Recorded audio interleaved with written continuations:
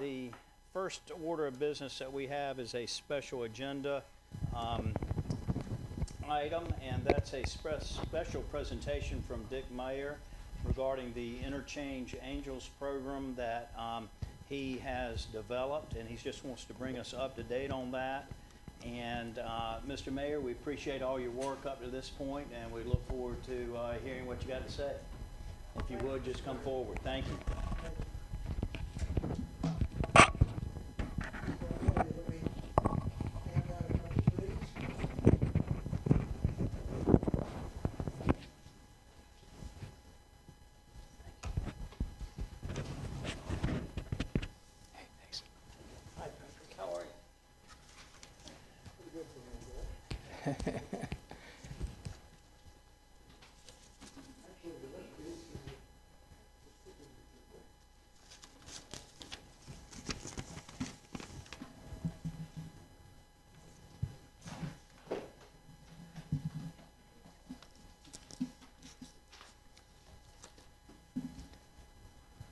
Thank you for this opportunity to meet with you and kind of give you an update on where we are in the litter control program.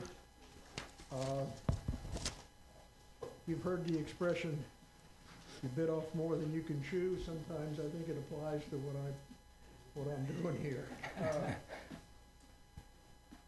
About a year and a half ago, I went to the county commissioners and shared with them my observation that we had a littering problem in the county, and they agreed. And I don't think anybody wouldn't agree that there's a littering problem. The question is, what do we do about it? And so I made a presentation to them, and I suggested a plan whereby we could address the litter problem rather. My program had three components. I've shown you this before, but I'm doing this by way of a quick review. On the left, we have education and community engagement. Then we have anti-littering enforcement and cleanup response. Those are the three pillars of the county's litter control program. As I made my presentation to the commissioners, they liked what I said evidently, because they said, you like it, you're doing it so well, why don't you do this? Why don't you take it on as a project? And I said, well, I really don't think I'm the person for that, and they disagreed, and the bottom line was, here I am. I'm the county's volunteer litter control coordinator. Emphasis on the volunteer. The program's three pillars: education and community engagement, trying to get the community more aware of the littering problem and involved in responding to that problem. Anti-littering enforcement, attempting to get the county sheriffs, town police, and the state highway patrol more engaged and more involved in enforcing the litter laws. And then ultimately the cleanup response, trying to clean the highways of roadside litter. So far, we've implemented the plan. I've made a number of littering has consequences presentations to community, civic, and religious groups. The handout that I gave you, this little brochure, is one that I've developed and I'm distributing throughout the county, throughout the town and the county. Again, just to get people more involved and more aware of the consequences of littering. It's more than just throwing something out the window. It's damaging the environment. It's damaging the habitat for wildlife. And we ought to be aware of it. I've met with town, county, and state law enforcement. I have to tell you that my efforts in that regard have not been terribly productive. Law enforcement does not view this as a high priority, and they have other priorities, understandably so, and limited resources. And so I don't think we're going to be able to do much with respect to increased enforcement.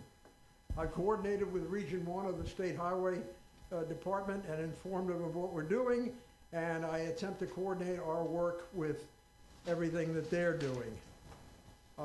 As I said, I don't think we're going to see much in the way of increased enforcement. So we're going to have to focus on education and community engagement and cleanup response. The fact is that a lot of people still view the public roads as their personal trash bins, and that's not acceptable. As you look at the problem, the 5 US Route 17 Edenton interchanges seem to be the worst in terms of roadside littering. As I said, I've made several presentations. We've increased participation in the Adopt a Highway program. When I started this effort, there were 9 organizations that were involved in the Adopt a Highway program. There are now 21. So we've got more people involved, more organizations involved. And I'm still pushing that to get more organizations involved. I started a litter control Facebook page, and we privatized the county litter control effort. When I made my pitch to the county commissioners, I said to them, I just want you to support this for a year. At the end of the year, we'll privatize it. And that's what I've done. I've started a private organization called Clean Chowan County, and it's going to be a not-for-profit as we proceed. The mistake I made was I made it an LLC, not realizing an LLC can't be a not-for-profit. So I've got to reincorporate and continue that work. And then ultimately, I've developed a new program, which is why we're here tonight, for littering hotspots. And it's called the Interchange Angels Program. The goal of the program is to enhance the appearance of the county and our town for people who are visiting us and who live here by cleaning up the littering hotspots along approaches to Edenton on Route 17. We've designated 10 of the US Route 17 interchange sites as littering hotspots. There are 5 interchanges. We've divided them in half to give us 10 sites. And our plan is to clean those sites immediately before county and town events that attract a lot of people to our community so that our town and our county shines when they get here. Things like the fair, the pilgrimage. We have something called Easels in the Garden in April. So just before those events, we want to get these groups that are part of the Interchange Angels program mobilized to go out and clean up those interchanges so that when people come, they see Edenton as an attractive place to visit. I want to go through the sites with you very quickly. Here they are. This is exit 230 along Route 17. The first exit is you're coming west or south. Site 1, both ramps west of exit 230. Site 2, both ramps east of exit 230. The Open Door Church has adopted that whole thing. They are the Interchange Angels for those 2 sites. I'm very, very happy to say that. Sites 3 and 4 are along Paradise Road, exit 228. Site 3, the ramps on the south side of 17, and Site 4 on the north side. Then you get to Route 32. I have designated that area as Burger Junction because of all of the fast food places. Site 5 are the ramps to the right. Site 6, the ramps to the left. We don't have anybody covering those yet. Then we have exit 226, Martin Luther King Jr. Avenue, and you see Site 7 and 8, one on the north side, one on the south side. Then exit 224, and I'm very happy to report that both of these sites have been adopted. The Edenton Lions Club is doing yeoman's work, great work on Site 10, which are the two ramps toward the river, west or south of Queen Street. And they were out there the last time we had a cleanup. with they must have had 8, 10 people out there working hard to clean up that site. As you look at the picture, to the left you see site, that box that says Site 10, and you see 2 yellow arrows. The top arrow points to the ramp that heads off of Queen Street toward the bridge. That, I think, is the worst site in the county. There is evidently a group of people there that live somewhere up just outside of the picture that view that as their personal dump site. And my wife and I have been out there a couple times picking up trash because it's so bad. We picked up bags of baby diapers and just household trash that people are just dumping out there with impunity. And I told the sheriff's office about it, and they said they'll see what they can do, and the highway patrol also, but so far they haven't caught anybody. And then Site 9, which is to the right, we have Edenton Lake and Harbor Community has adopted that site. And so of the total 10 sites, we have 4 of them that have been adopted. I need 6 more organizations to volunteer to adopt a site. And I'm out there working hard to try to find somebody that would be interested in adopting one of those sites and in the process become an interchange angel. The concept of operations, as they say, recruit people to adopt one of the sites. And when they do, I give them high visibility vests, I give them trash grabbers, I give them rubber gloves, trash bags, which until recently was all coming out of my pocket, but we have had some contributions, so we now have people who are funding that. And then we conduct 4 to 6 cleanups, each prior to a major tourist attracting event. And as we do that, I coordinate with the Department of Transportation to have the collected bags picked up. As I've indicated, we have 3 groups who have signed up to clean up 4 sites, and we need 6 more. This is the action schedule for 2024. February 24th, we're going to have a winter cleanup.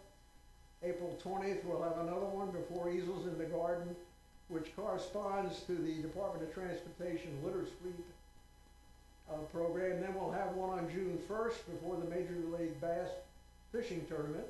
We'll have another one on August 24th before Labor Day, one before the Regional Fair, and then another one on December 7th before the Christmas Candlelight Tour.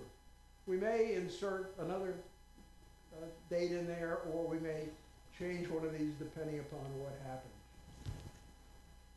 That, in the nutshell, is the Angels program. It's one that's unique. There's not another one like it in the country, and I think it's one that could really make a difference in our community. So if any of you know a social group, civic group, community group, religious group that might be interested in adopting one of those sites, please let me know, because I'd like to work with them. Yes, sir. Craig. As a member of the Edenton Lions Club, I would like to formally challenge the Edenton Rotary Club to pick out a site to give you a hand. So I know we have a couple members from the Edenton Rotary Club here. Maybe they would consider joining us. Challenge noted. Okay. Great, thank you. Mr. Mayor, no questions. I just want to commend you on your generous giving of your time and efforts to address this issue. And Thank you, Mr. we Mayor. appreciate hearing from you further. But everything you're doing is most appreciated. Thank you. Any other questions? I have one, Mr. Mayor. Just to make sure that the public understands a little bit better, what are the criteria for adoption? Is there a cost associated with that? Is there just a letter of commitment? There's the no dates? cost associated with it. If they tell me they're interested, I'll come meet with them and explain the program to them. If they agree, and we like to have at least 6 people in a group that would do this for one of those sites. A bigger site like the Lions Club has, it's a pretty big site, and they have a lot of people out there, but at least 6. We had 8. Yeah. We had 8 and four on each side, and it took us about an hour and a half to get everything done. There's no cost to anybody who participates. In fact, I give them equipment. I give them the vests, the grabbers, the gloves, the bags, and they keep them. I mean, it's not a lead situation. They keep them. And then they use them every time they go out and do the cleanup work. So it's a great community service, and it's something I'd like to see more people get involved in. Any more questions? Thank you very much for this opportunity. I appreciate it. I hope that I come back to you next year and we'll have some real progress to report. We look forward to it. Thank you. The next order of business, we move from our special meeting to our committee meetings, and the first committee meeting is the Administrative Committee chaired by Councilman Miller. And Councilman Miller, before you begin, I'd just like to make a brief comment on the first item that you're going to report on, and that's the proposed change to our rules of procedure. At the January meeting, I asked Corey Gooden, our town manager, to place a new agenda item on our agenda for that meeting entitled the Manager's Report. And I felt like the Manager's Report would give our manager the opportunity to respond to items that may have been brought up in public comment at previous meetings, and also to respond and report on items that were brought up by town councilmen at the agenda item section entitled Items Considered Timely and Important. I felt like it would be a good opportunity for us to stay on top of things and maybe have less things slip through the cracks, and also an opportunity to just have greater transparency for our citizens. So I would ask that you guys consider that recommendation, and since I was the one who brought it up, I wanted to make those preliminary comments, and would just ask that perhaps you send it on to a full vote in February. So thank you. Thank you, Mayor. Still a little That's bit of time. okay. Mayor, we have, Administrative Committee has 2 items of business. The first, under the Council's Rules of Procedure document, the addition of a Town Manager Report agenda item. Mayor, in a concerted effort to create and furnish a mechanism by which the Town Manager can provide us all with planned updates from comments and questions voiced by both the public and council members from the previous council meeting, the Administrative Committee suggests council consider adopting a manager's report agenda item to be added to the order of business section of the Rules and Procedure document. The Administrative Committee recommends this council meeting agenda item addition be submitted to full council at our February 12th meeting. Appreciate it. Any comments on that? It does. I got a question. Yeah. Corey, how does that work from your perspective? Should that be an issue for you to get together, or? No, and so for me, it'd just be a matter of looking back at the previous notes that I had and any of the video recordings and try to grab anything from public comment or timely and important, and try to pull something together. Most of the items are generally addressed in the weekly manager's report that I send out.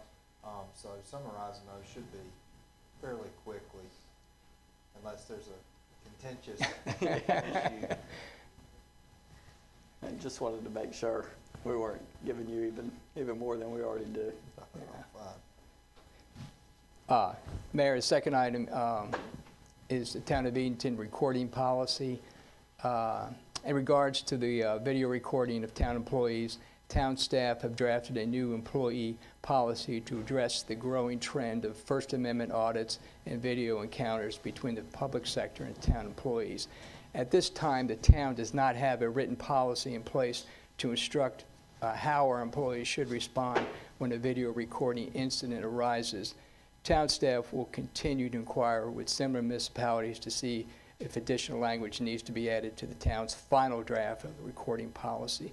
Administrative Committee recommends forwarding this new town recording policy to full council at its February 12th meeting. And Corey, if that is passed, will there be a training element where the employees are trained on how to handle those type of situations? There will. So Tammy's been working with Tyler to try to pull together some dates and programs that offer training specifically on this with the league and some of the PIO groups that are out there within the state. And we plan on doing some type of lunch and learn after this policy is put in place. One, to introduce the policy to all the staff, but also to go through some of the interactions and some of the bad examples that we've found on things that have gone wrong. And we just want to make sure that they get that chance to have some exposure to that. So yes, we will, I would say, hopefully by the end of February, if not beginning of March, we'll have something scheduled. It's just taking a little bit of time to find someone to teach on this because it is such an emerging topic that's, you know, started off small and it's getting a little bit bigger and a little bit bigger. So Are you currently reviewing policies from other locales? Okay. Yes, and we've been doing that up until this point with the draft that was shared in the agenda packet.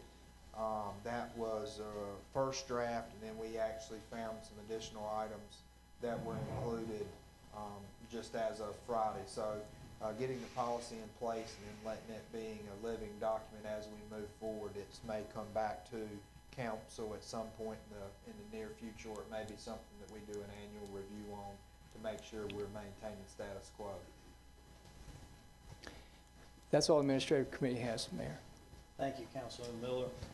We next move to the Public Works Committee, which is chaired by Councilman Costin. Councilman Costin. Or are you taking the first thing or Either way, I can chime in or take lead on it. You can go and take the first one. All right, so one of the items we have is the no truck traffic, vehicle weight restrictions. We have been reviewing details regarding the designing and implementation of this for the Old Hertford Road area. We want to make sure that some of the majority of the concerns that we've received, just so the general public knows, is overall related to the narrowness of the roadway, some of the recent roadway drainage improvements that we made for stormwater infrastructure, as well as some of the shoulder improvements along the residential areas. We've also received some concerns around from local residents about the public safety of, you know, children or people who may you know, be playing in the yards with some of the larger trucks. And really that's what we're really trying to shoot for here, is to limit that to some regards. The town staff, which include the police department and public works, we've been working with the surrounding municipalities and the North Carolina Highway Patrol to determine what the specific requirements are for this type of traffic change. I did include a map in the agenda packet for council to see which areas we're talking about, from North Broad Street down to Church Street. At least initial restriction are looking like it would be 38,000 pounds for vehicle traffic. That may change.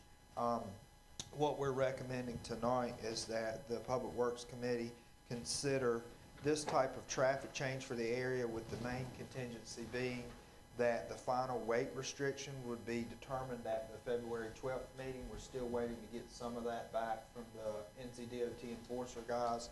But I do want to kind of make a note here. There are certain exceptions that we've looked into that pertain to this law when we talk about municipal use, when we talk about farming use. These type of vehicles will still be allowed to travel these roads.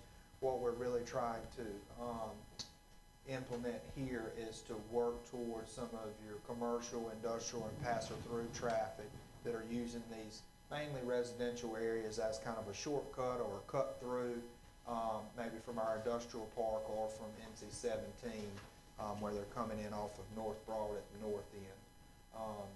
And so really the goal for us is to try to alleviate some of that passer-through traffic.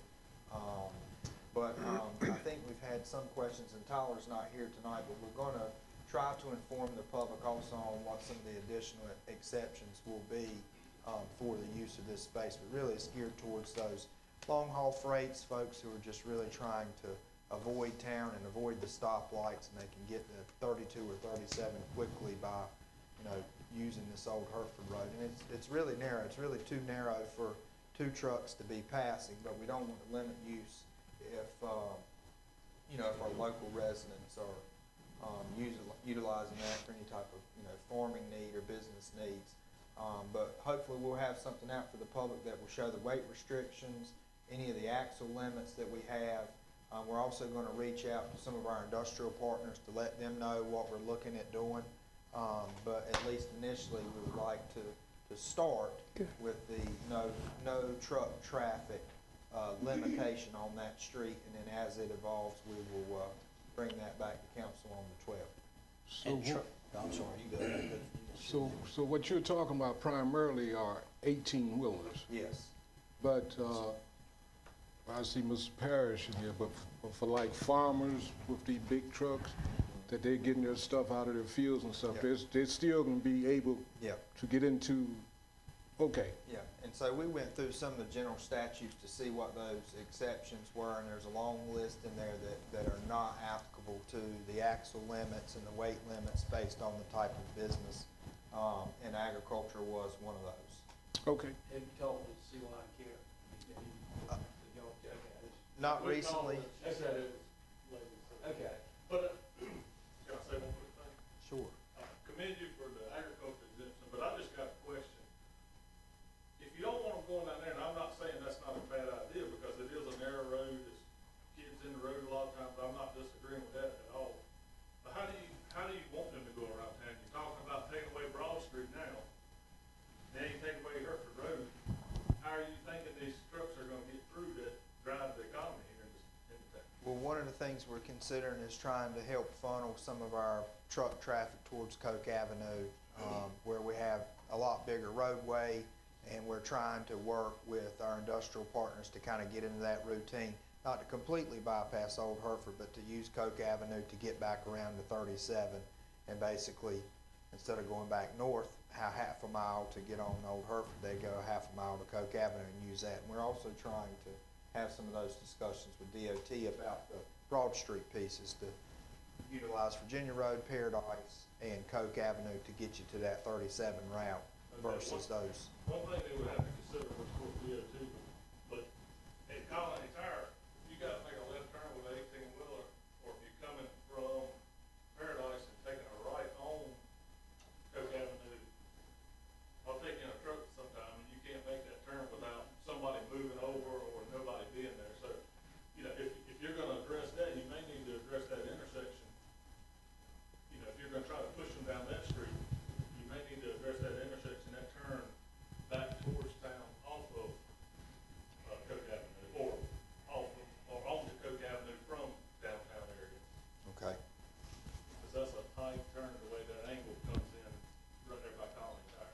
And there's a power pole right there on the corner, I think, so if your trailer goes up on the curb, didn't somebody hit a pole there a few years ago? I think they tore the power line down there, because that's a tight turn, so not disagreeing, I think you guys doing, may be the right path, but you just need to think about that end of it too, so. So right now, which way do you guys take when you're coming from? Road. So you'll make that left onto Broad Street, then make a right onto Old Hertford Road? You'll pass Well, a, if we're trying to turn on the Coke Avenue, if we're coming that way, you can make the turn, you just got to swing way out into the oncoming lane, and you got to hope nobody's in the left turning lane coming off of Coke Avenue. right, Then you can make it, but it's just a really tight turn for a truck traffic. right. But we normally go down Old Old Hertford Hertford Road, Road. because that's where, we got grandkids down there and farm down there and all that, so that's our normal passage. But if we're coming, we use Coke Avenue a lot, but it's just a hard turn with the truck. So if you're trying to push them there and make that your go-through road, you just gotta think about that intersection. Okay. So if someone Googles directions to a certain area, does it take them down that road or for a truck? No, it depends on which way they're coming from, but, if we looked on shortest distance, which is what we found out for the GPS units, it's very likely that it would just funnel folks up to Old Hertford Road. And that would be part of the conversation with us with DOT when we talk about the GPS updates, and we also talk about the Coke Avenue intersection improvements that are needed to allow for that. That would be two things that have to be considered. So when you make a change like this, when a municipality makes a change like this, DOT is notified, and there's some process where the GPS companies are notified also. Yes. Any more on that? Okay, carry on. I'm actually going to start with line item number 4, which is the Terry Avenue and Robin Lane intersection. So sometime early summer, it was brought to the town's attention that some excessive speeding was occurring on Terry Avenue. So it was determined by the Public Works Department that we would implement a temporary speed hump. Since the implementation, we've received concerns from the residents in the Oak Hill and Morgan Park neighborhood of expressing some concerns about the speed hump. So since then, the Public Works Department, as well as the town administration, has been assessing the area and has determined that we no longer would need that speed hump at that intersection of Terry Avenue and Robin Lane. So it is a recommendation of the Public Works Committee that we will remove that speed hump. And so we send that up to full council for consideration. Next, we're going to start with the Granville Street and West Albemarle and Dr. Martin Luther King Jr. Avenue intersection. Over the past couple years, there have been complaints of excessive speeding up and down Granville Street, as well as several collisions at that particular intersection. The town has made several efforts to help combat that by reducing the speed from 35 to 25 throughout the entire distance of Granville Street, as well as implementing a flashing stop sign facing Dr. Martin Luther King Avenue. Since doing so, it has shown very little success.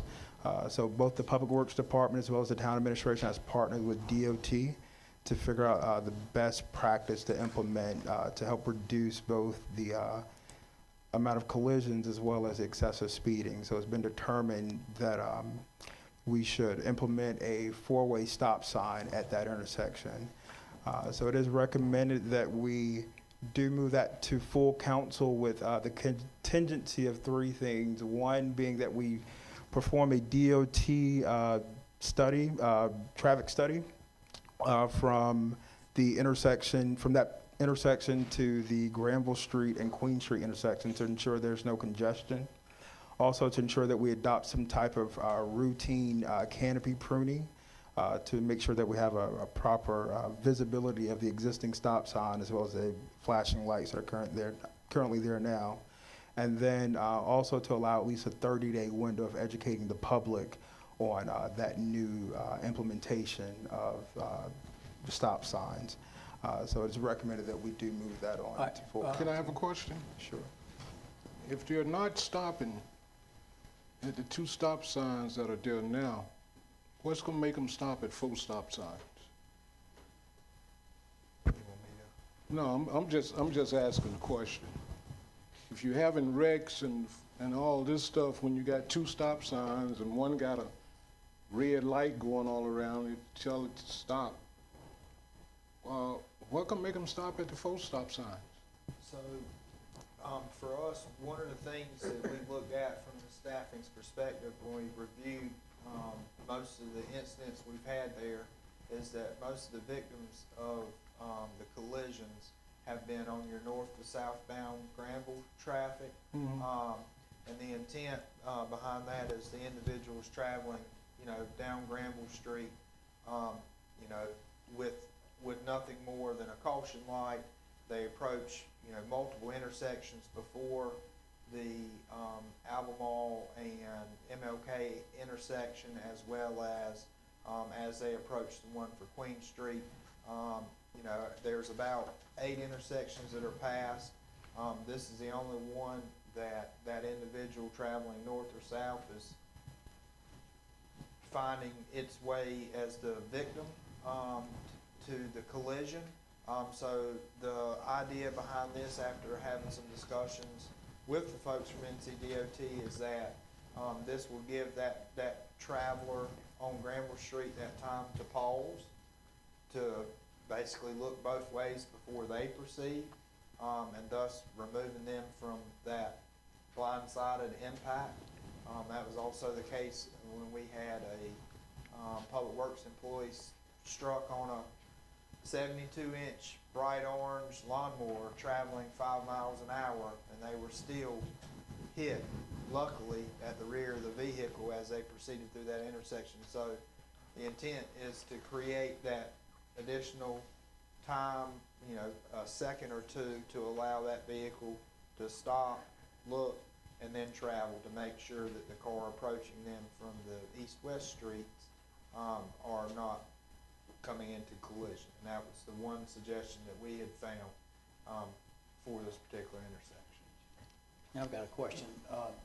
Have we gone out there since we started addressing this issue and cut back any of the foliage that is blocking the visibility as you're coming up? Not yet. We're in the right time of year to be doing that, and we have all intentions to start some of that cleanup and to really kind of lift some of those limbs that affect the canopy and kind of your sight line. Mayor? And that seems to be like a fairly ministerial thing. You don't have to wait for us to That's right. discuss it And in we'll go ahead February. and If we get get the started on time, we'll that. go ahead and start Yep. doing that. Mayor? I would like to add item D to your list. We need to have cautionary warning stop signs prior to the lit up stop sign. Maybe, I don't know how many feet back, just to warn people that they are approaching a stop sign. So I think they're not stopping all of a sudden. So that's sort of a hard neighborhood. I mean, I know. that whole street. Yeah. It'll be sort of hard to put a sign somebody's. It's some there on MLK now. It's about the same distance, if not closer or something. And so really one thing when we look at what the impact is from NCDOT, if you think north of this intersection, you have a lot more roadway that is less likely to be impacted by a momentary stop. However, you only have 2 blocks between Queen Street and MLK, so we really need to work with folks from DOT to make sure that stop on such a short roadway between a closer stoplight doesn't impact that traffic turning left off of Queen headed north and start to back up that intersection. So that's part of the ask here. And really for us, one of the things, in addition to the canopy pruning, I think it would be wise for the committee to recommend a minimum 30 days for notice if we choose to put these stops in. And particularly for us, it's very favorable now because we still do not have a paving schedule. DOT on the contractor that's paving Granville Street. Once we get that schedule and can anticipate when they would be here, if we're going to consider this type of change, knowing their schedule will help us to do the press release that we need to educate the public if council chooses to do this. But it will also allow this type of change to happen after the street has been paved, which typically go hand in hand. If there's a new traffic pattern or if there's a new change to a road, you would commonly kind of pair those up.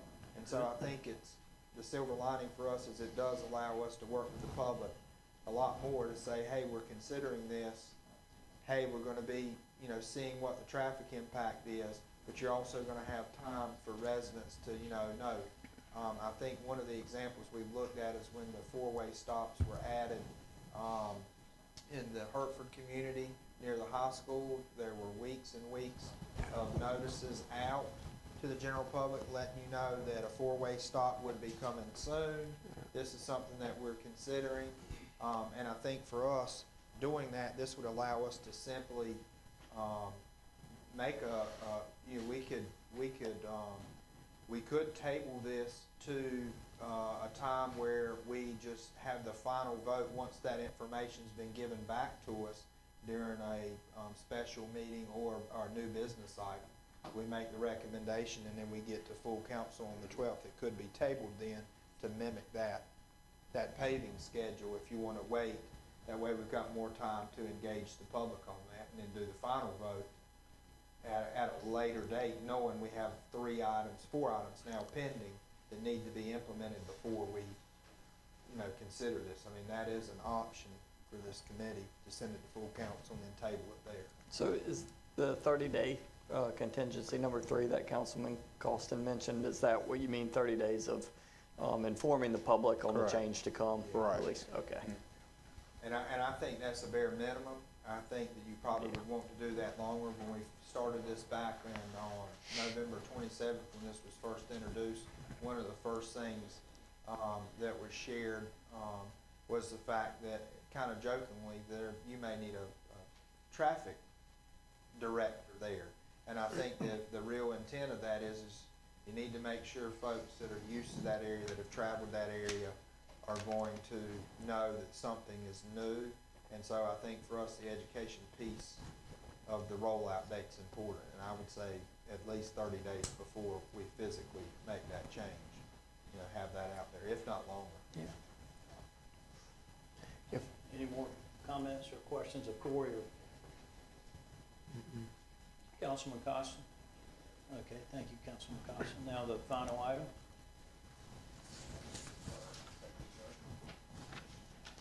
So the last item is the road diet, Broad Street Road diet. Back in November, it was presented to us by the NCDOT due to the, once again, the excessive speeding on Broad Street and the amount of collisions over the last couple of years. Both Public Works, Town Administration have been collaborating with the Department of Transportation to identify ways of combating both of those increased speeding and collision.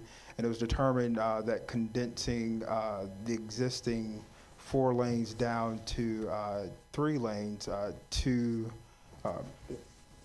one north, one southbound lane, and then 1 turning lane with 2 outside bike lanes would be the best practice. But since then, on our December 12th meeting, we've revisited that plan and removed the outer bike lanes. So now it'll just be the 2 lanes with 1 turn lane in the middle. At that point, I'm sorry, 1 second. Yes, sorry, I had to go back and read it. But yeah, so it's recommended that we go ahead and move that on to full council as well for consideration and further discussion. And that would be without the bike lane. That would be without the bike lanes, yes.